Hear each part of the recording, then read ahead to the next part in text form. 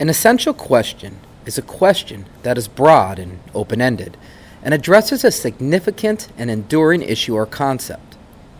It is a question that requires critical thinking and exploration to answer and can be used to guide inquiry and learning in a particular subject or topic. To create an essential question, consider the following steps. Number 1, identify the subject or topic you want to explore. This could be something you're studying in school, a problem in your community, or a personal interest. Number 2, determine the key concepts or ideas within that subject or topic. These are the important ideas that you want to understand more about. Number 3, consider the enduring issues or questions that are related to those concepts or ideas. These are the big questions that people have been asking for a long time and will continue to ask in the future. Number 4, refine your question so that it is clear, specific, and open-ended.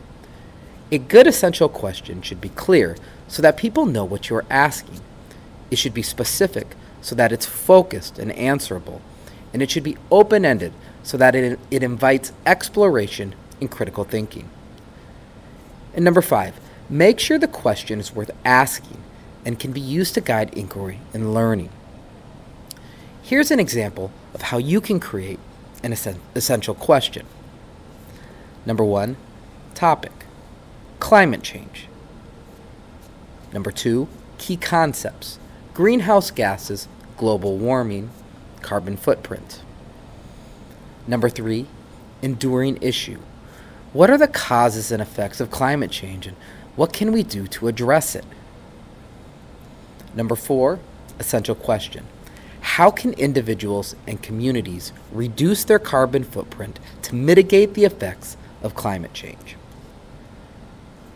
Now it is your turn to create an essential question. Good luck.